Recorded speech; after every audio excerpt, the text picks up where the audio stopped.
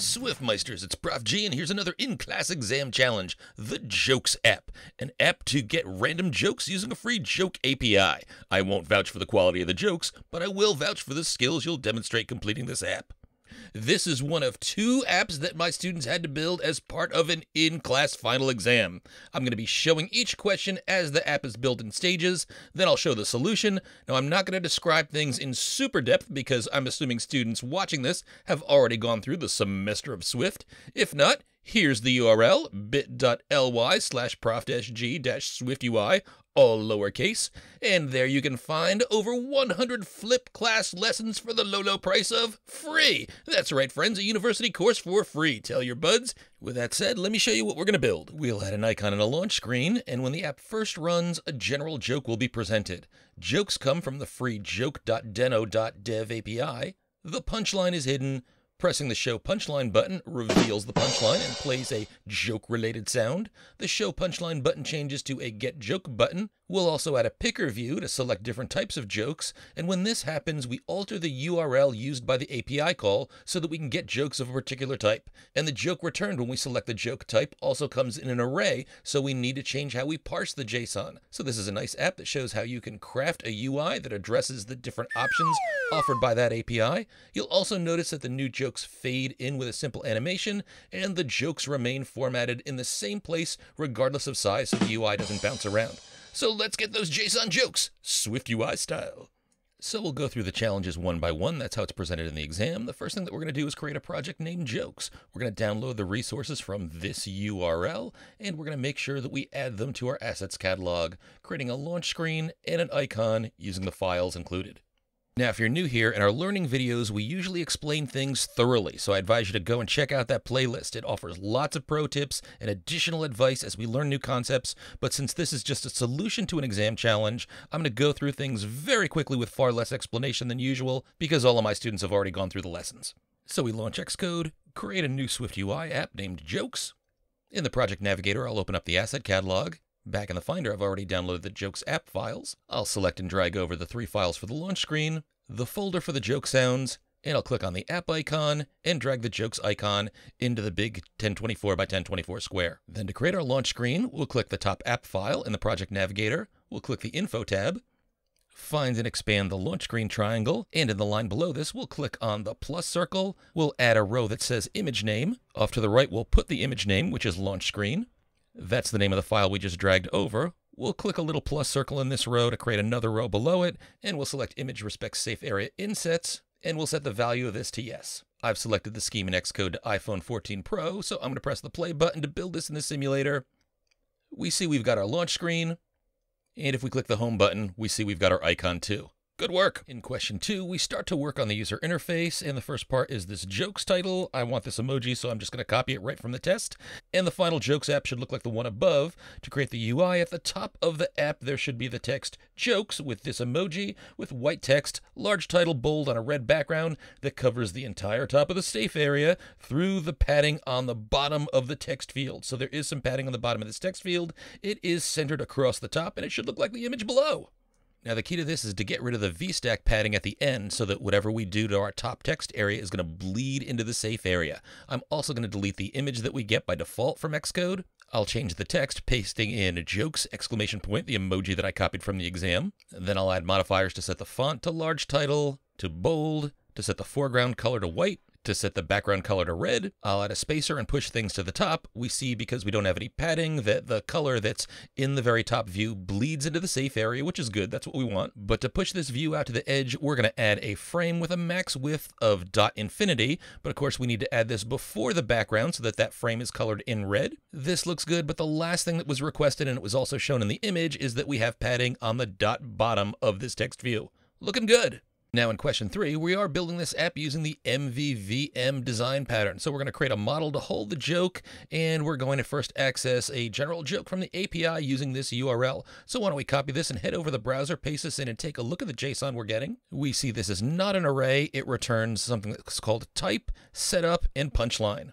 So in order to get the joke, I ask you to create a separate file named joke with a struct named joke that you can use to access the type, setup, and punchline of the joke. So I'll create my joke file below my joke app file. In the project navigator, I'm going to right-click on joke app and select new file. This is a Swift file, not a SwiftUI view. I'll name that capital J joke. And inside this file, we'll create our struct, capital J joke, open and close curlies. Since we're going to use this to parse JSON, we're going to make sure that we say :codable after joke. We don't need to make this identifiable because we're not going to be downloading multiple structs into an array. If we did, we would want to make sure that we could distinguish each individual joke from one another. So conforming to identifiable and adding an ID property would be important then, but it's not important here. Then below this, we'll say var type equals empty string, var setup equals empty string, and var punchline equals empty string. Now, if you added an ID property in your code still worked, no points off, but just know that you didn't need that ID property. That's it. On to the next question. In question number 4, we continue that MVVM journey by creating a view model that we'll use to access the joke API in the MVVM style that we've learned in class and used in prior apps. Now, this file should be named joke view model. It should contain a single property named joke of struct type joke. That's the struct we just created above. And this should hold a joke retrieved by the API. We'll use this property to display the joke in our content view as well. But for now, we'll just print out the joke to the debug area. Now, we're going to create a URL property in this joke view model that will access this URL. So again, we took a look at this earlier. This is what you get back from this URL when we make a call to URL session. The type, the setup, and the punchline, just like the joke struct we just created. We should add a getData function that will be called and retrieve the random joke from the API and populate the fields of the joke property. In the getData function, after getting the joke and decoding the JSON, print the joke setup and punchline property like this. Setup and the setup text goes here, punchline and the punchline text goes here. So again, setup, punchline. Then we should do whatever is necessary to make sure that the joke view model is properly set up as a view model to use in API calls. We should add an instance of the joke view model to the content view property and call joke VM when the content view first appears, and do what's necessary to get a joke. Now at this point, if we build and run the app in the simulator, we should see something like the following printed out to the console, but likely with a different setup and punchline since jokes are returned randomly. So this is what we should get. Let's build. I'll create the view model file below the model file. So I'm going to right click on joke, select new file. This is going to be a Swift file named joke view model. And we'll start off with main actor, which we always want to do in our view models when we're accessing data using URL session. We'll say class joke view model upper camel case colon. We've got to conform to observable object, open and close curlies.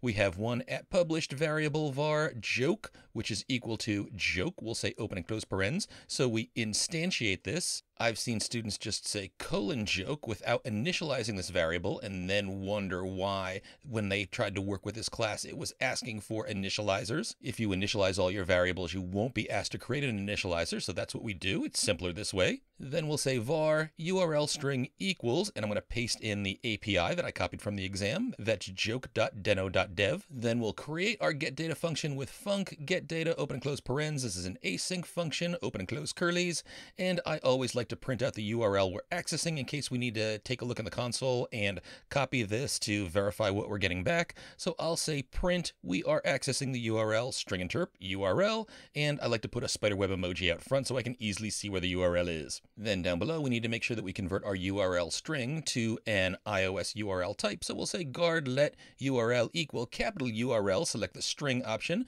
passing in URL string else open and close curlies, return inside those curlies, and above this we'll print out an error message, print in double quotes, angry emoji, error, could not convert string interp URL string to a URL. Then below this, since URL session can throw an error, we'll add a do catch clause with do open and close curlies, catch open and close curlies. In the do portion, we'll say let, and in between parentheses, data, comma, underscore. So we're going to ignore the response that comes back and just pay attention to the data. And we'll say this equals try. We need that keyword because this throws an error. Await, we need that keyword because URL session is an async function. URL session, period. Shared period data, select the option with from. This wants a URL. We'll pass in the URL we created above. Notice this has async and throws as keywords in here. We've already dealt with that with do catch try and await. We're returning a data in a URL response, but we're only paying attention to the data. So we pass in our URL, and below this, we're also going to add another do catch. Do open and close curlies, catch open and close curlies. And we're doing this because we're about to decode JSON, which could also potentially throw an error. So here we'll take our joke variable we defined above, setting this equal to try JSON decoder, open and close parens, dot decode. This wants a type, and from the type we're going to use is capital J joke.self. So that specifies the type or container that we're trying to pour the JSON that we access into, and from is going to be data that we got just above this in the do clause. Now if this works down below, I'll just say print setup colon string interp joke.setup, and below that print punchline colon string interp joke.punchline. And in my catch clauses, I'll put in errors, so I'll just copy the error statement from up here, paste it in the outermost catch clauses curlies, and I'll change this to read error could not get data from URL string, but I'll also add in string interp error.localize description. Then I'll copy this error statement, paste the print statement between the catch above this,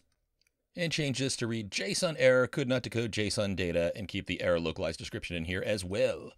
Now we need to set up our view model as a state object, and we're going to do this in our content view. We're just working through our content view here. We don't need to pass data around, so no need for an environment object. We're going to call that getData function when the content view first shows. So below the closing curly of the VStack, I'm going to say dot task, open and close curlies, await joke, and oh yeah, we need to create that state object, so we'll do that just below the content view struct definition. We'll say at state object var joke VM equals joke view model, open and close parens, so we initialize the joke view model when we set it up as a state object. If the joke view model has any parameters that were declared but not initialized, not set equal to anything, this is where it would complain that you need to have initializers. So instead of having to write an initializer, we just made sure that all of the properties of our joke view model were initialized. They were set equal to something, not colon and just the type. Now we've got an object of the class that we just created, so down below we can say await joke VM.getData. Then if we build and run, remember to select a simulator scheme. I'm an iPhone 14 Pro. The app launches, and then if we take a look down in the debug console, we can see a setup and a punchline. No errors, mission accomplished. We've got our view model set up, and it's got a getData function in there that's parsing JSON. Nice work. Now let's set up the joke text views. So the 4 text views that follow are in large title font. The setup and punchline static text are in bold red color. Below each is text for the setup for the joke and the punchline of the joke respectively. Both are in standard font weight, i.e. not bold. Setup and punchline are always flush left and don't move around, meaning that the letters start in the same position. They don't shift slightly left or right depending on the length of the setup and the punchline. And at this point, your app should look like this below when you see it in live preview. So in the content view, we're going to add the text view for the setup with text. The string is setup colon, and we'll set this to foreground color .red and a .bold. Then below this, we'll add another text view, passing in joke vm.joke.setup. Remember, we get that and fill it in when we make our API call in task. Then I'll copy these 2 text views that I created, paste them down below, and I'll change setup so that it reads punchline. And the view below this should display jokevm.joke.punchline. Now I want these left aligned, so up in the VStack, I'm going to pass in parentheses and an alignment parameter colon.leading. And I want to format these 4 text views together, so I'm going to embed them in a group. So I'm going to command click on this first text view and select embed in group. And I'll cut out the rest of the view. I got the spacer in there, but that's okay. And I'll paste that into the group. And I want everything in the group to be in large title, so I'll say .font.large title just below the closed curly in the group. And I'll put another spacer just above the punchline. That'll space out the setup and the punchline. And this is looking good, but I do want these to be horizontally padded, just indented a tiny bit. So at the bottom of the group curly, just underneath setting the font to large title, I'm going to set .padding to .horizontal.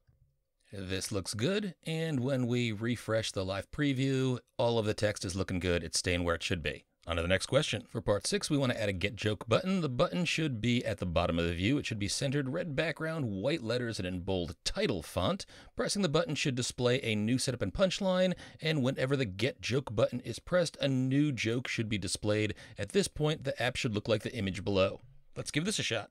So we'll add the button just below the setup and punchline group with a spacer in it. I'll enter button and I'll select the title and action option. For the title, this is going to be get joke. Tab over, press return for trailing closure format. And let's format the button first. So we'll say button style, border prominent, tint equals red, font equals title. We'll make it bold with bold, and we see that the button is not centered, but we can fix that by adding a frame with a max width of infinity. The format is just as we want, and if we want to get a new joke, we've got to call our getData function inside, but since this is an async function, we've got to do it inside of a task block with await. So we'll say capital T task, open and close curlies, await jokevm.getData. Make sure you put the open and close parens afterward. We can try this out. Working perfectly. On to the next question. For part 7, we want to hide the punchline at first, then reveal with a reveal punchline button. So we want to do whatever is necessary so that when a joke first loads, including the first joke, when the app first runs, the punchline text and title is hidden. Then, while the punchline is hidden, the get joke button should also be hidden, but a similar looking button with the label reveal punchline should show. When the reveal punchline button is pressed, the punchline title and punchline text should be revealed, and the reveal punchline button should hide, and the get joke button should appear. At this point, a working app should function like the one below. So first we see the joke show up with the setup. It says reveal punchline. You click that. The punchline is revealed. The button changes to get joke.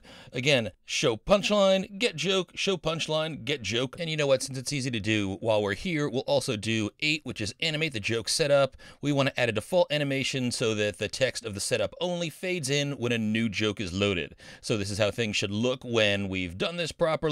We should see the setup and punchline, but when we click on get joke, we should see the new setup fade in slightly using the default animation. So let's build this. So we're first going to need a state variable to help us keep track of whether we should show or hide the punchline. We'll do that up top with @state private var. We'll call this show punchline and we'll initially set it equal to false. Then down below, we'll create a conditional around our get joke button. So we'll say if show punchline, open and close curlies, and we'll put the get joke button inside. The get joke button should be showing if we're going to show the punchline, else open and close curlies, we want a new button. I'll copy the button above with all of its modifiers, paste it below, change the button title to show punchline. Now we're not going to call our getData function in here. Instead, we're just going to toggle show punchline. So show punchline.toggle, open and close parens, and we'll do the same thing up here in our get joke button because we want to toggle back. So I'll copy this and paste it just above the task call.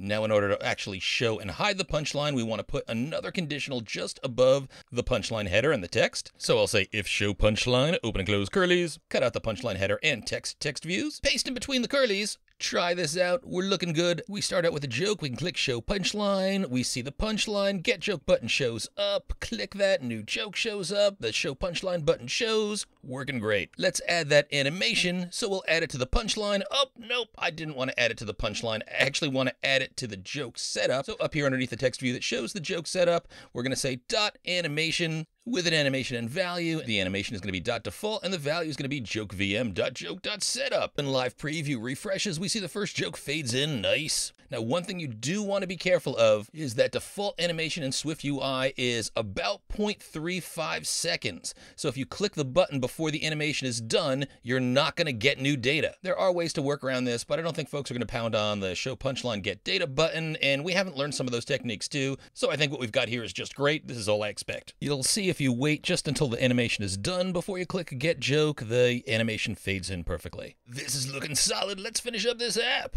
So this is the final challenge. These points are 5 points, all or nothing, meant to separate the truly excellent tests from the ones that are still really good. So in the final challenge, so far what we've done is we have accessed the API by using this URL. I show you an example of what this looks like down here. It returns JSON that looks like this. So there's one element with type, setup, and punchline, which we gather. We're ignoring the ID, but the API also supports the ability to get jokes of a particular type, including general, knock-knock, programming, anime, food, and dad jokes. So to get a joke of the different type, you should change the URL so that the base URL is altered as shown before the /type of joke 1, where type of joke is the type of joke in the list. So for example, if we copy this URL here, which returns a programming joke, old joke style, we see that we don't have an array here, but watch this. In the new tab, I'll paste in the programming joke, and we can see this gets one programming joke for us, a random joke,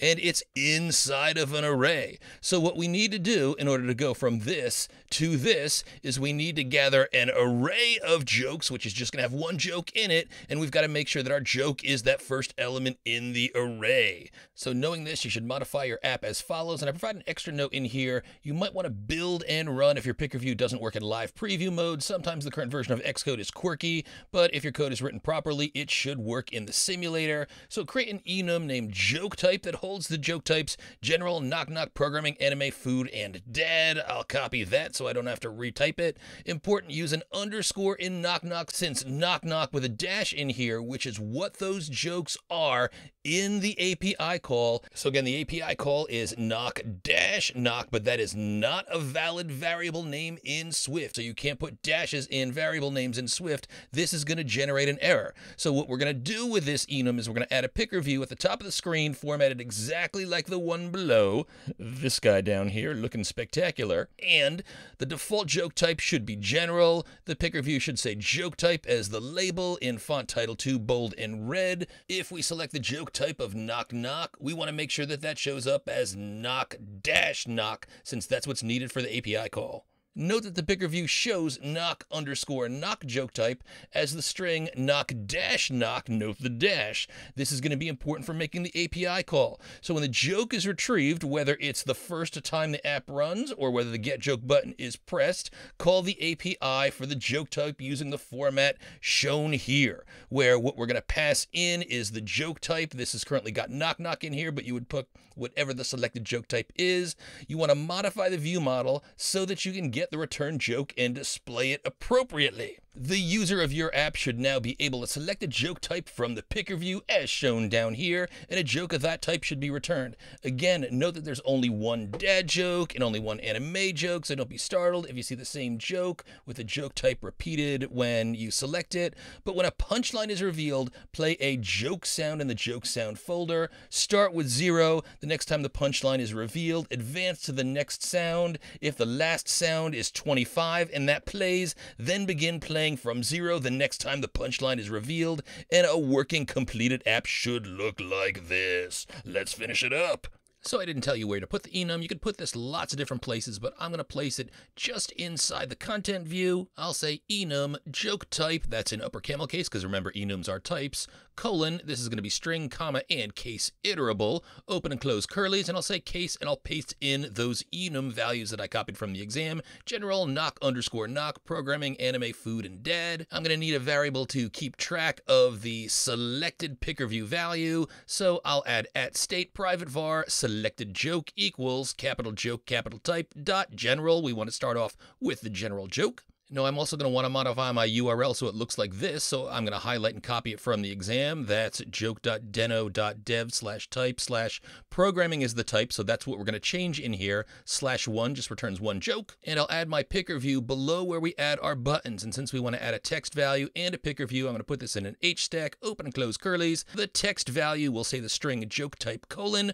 We'll make this bold, foreground color red, and font.title2. And I see I got extra excited when doing this exam, and I had to put 2 bolds in there. It's not going to make things double bold, and it's not going to cause any error. We'll also add padding to the H-stack with dot padding, and we'll use open and close parens for the default padding. Back up inside the H-stack, we'll add a spacer. Make sure you keep those parens in there. Then we'll select our picker. We'll use the option with title, selection, and content, although title isn't going to show using the version of the picker that we use in iOS, so I'll make the title just an empty string. The selection needs to be a binding variable, so this is going to be $selected joke. Tab over, press return for trailing closure, and let's put a for each in here. Select the option with data, ID, and content. We want to iterate through our joke type, so our data is going to be capital J joke, capital T type, dot all cases. The ID is going to be \self. We'll tab over, press return. We'll call the value we're iterating on joke type, lowercase j, capital T. In and after this, we'll just say text, joke type, .raw value. We want to return the string. We see that it's not working over here, but I warned you about that. But if we build and run, we see our picker is working great. But we've still got to do some more modifications to finish this up. Now we want to use our selected joke in this new URL. So up here, just before our task where we call jokevm.getData, we're going to modify the URL string in our joke view model with jokevm.url string equals, and I'll paste in the value that I copied from the exam. So this is our sample to gather a programming type joke, but then I can delete programming and put a string interp in here, and inside the string interp, we just put in selected joke.raw value. And you know what? This still isn't going to work because it doesn't address the issue of the knock knock joke. Remember, we want to take the selection of knock underscore knock and change that to knock dash knock. So why don't we do that with a function down below before the closing curly. And again, you could have done this in different ways, but I'm using a function here. I didn't tell you which approach to use, but I used a function. I said func format joke type. I pass in joke type colon of type capital J capital T. That's our enum joke type. We have a return arrow, and this is going to return a string, open and close parens. And in here, I'll simply say if joke type double equals dot knock underscore knock, open and close curlies, return the string knock dash knock, else, open and close curlies, return joke type dot raw value, no change. Now let's change our for each statement in here. So inside the text, we can call format joke type, and we can pass in joke type. Then I'll copy my call to format joke type. I'm going to paste it up here in the string interp inside here where I set up my jokevm.url string, but I want to change what I'm passing in. I'm going to pass in selected joke here. Now, once we have this call to change our URL string, this works good. I'm going to copy this because not only do I want to do this when we click on that get joke button and get a new joke, we also want to make this change in the task that runs get data when we first show our app. That's this guy down here. Again, just before await jokevm.getData, we'll paste in the same exact line where we update our URL string. But remember, we're still not going to work because we've got to modify our joke view model because we are now returning an array of a single joke instead of just a single joke. That modification, however, is super easy. So what I'm going to do is I'm going to comment out this line here where I decode my JSON into a single joke. Instead, I'm going to highlight and copy this whole line and paste it below, and I'm going to say let jokes. So I'm going to create this jokes constant in here, which is an array of jokes. Since I'm returning an array of jokes, then I need to put square brackets around the joke type for joke.self in here. So it's bracket joke bracket dot self, and it should return a single joke as we saw from the JSON in the browser. Then we just need to get the first joke in the array, which is the only joke in the array, and assign that to our joke property. So we'll say joke equals jokes.first. Since this could potentially return a nil, we'll use nil coalescing, double question mark, capital J jokes, open and close parens, but hopefully we'll never see that empty joke returned in here because we should always return one joke. Now let's head back to our content view and add those sounds. We've worked with audio this way in multiple times in multiple apps, so again, feel free to go back and look at any of the tutorials on playing audio, but my students know in order to work with audio, you've got to import AVF audio. We also want to create an audio player, so we'll say at state private var, the variable will be audio player, colon, AV audio player exclamation point. That's got to be an implicitly unwrapped optional. Down below our closing curly, we'll create a func play sound, passing in a sound name, which is colon of type string, open and close curlies. First, we want to get the sound file from the asset catalog. We do that with guard let. We'll call this sound file, setting it equal to nsDataAsset. Select the option with name. We're going to pass in the sound name, which is what we passed into the play sound function.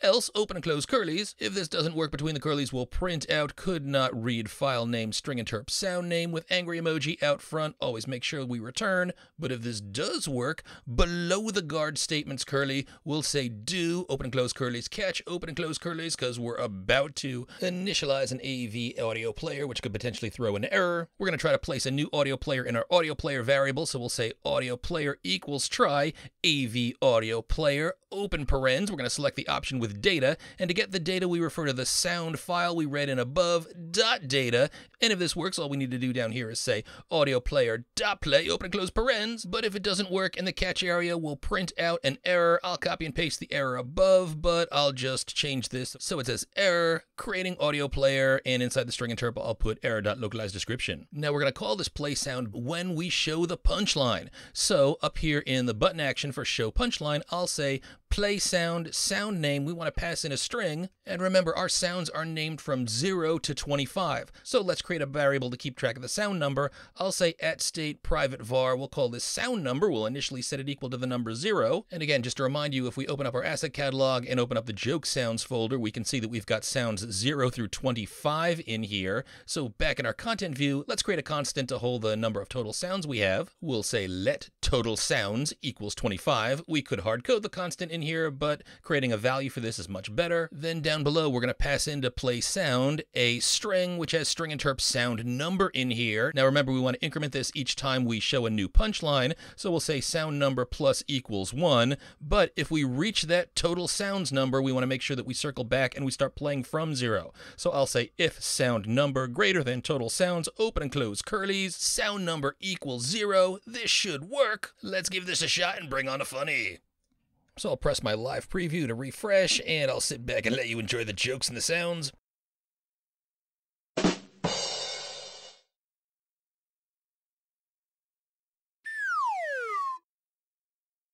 Let's make sure you can select a different joke type, including knock-knock jokes, and everything works. So this is magnificent. Again, the quality of the jokes isn't necessarily ready for a Netflix special, but you did show some fairly sophisticated UI work. You worked with an API call to return a single value. You modified the code to deal with the fact that a different API call will return an array of values, and you dealt with the weirdness of an API input that uses a dash, which isn't allowed as a Swift variable type. Now, I hope that you felt that you've learned a lot in our course, and that things have gone well for you thus far. If not, rewatch the lessons until you have things down cold, and stay tuned because there's more SwiftUI goodness to come from this channel now and in the future. Continue to hack, stay most Swifty, may your sauce always be awesome, and your memes always be dank.